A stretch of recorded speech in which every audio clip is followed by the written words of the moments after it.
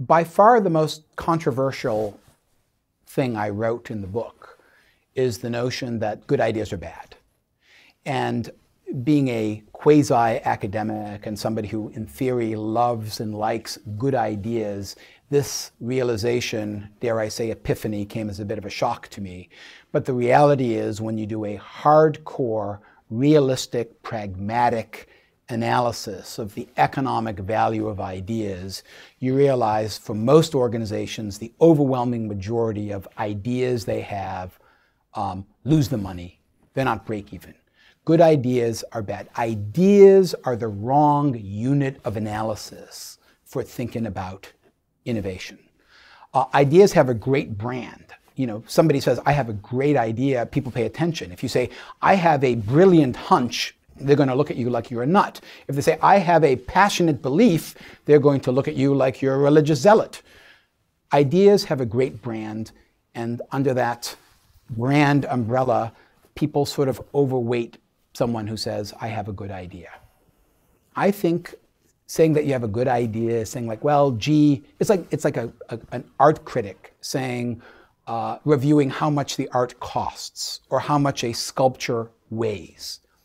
Ideas are the wrong unit of analysis. Why? Because what happens to the majority of ideas as we try to march them towards implementation, we come to the sad realization that, gee, it seemed like a good idea at the time. And so there's a bit of a survivorship bias. You know, the good ideas that survive are celebrated as a good idea. All the quote-unquote good ideas that died along the way, cost us money along the way, wasted our time along the way, wasted our emotion along the way, they're forgotten and buried. Good ideas are bad. My book is about the better unit of analysis if you care about innovation. I think you need to have the rigor and intellectual self-discipline not to think in terms of what is a good idea, but what is a testable hypothesis. What is a testable hypothesis? And you know what? Even that's not good enough.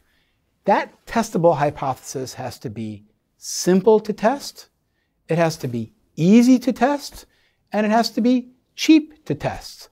Because finding the Higgs boson is a multi-billion-dollar hypothesis to test. Most organizations can't afford to test multi-billion-dollar hypotheses. Most organizations don't have the time or the money, let alone the interest on this.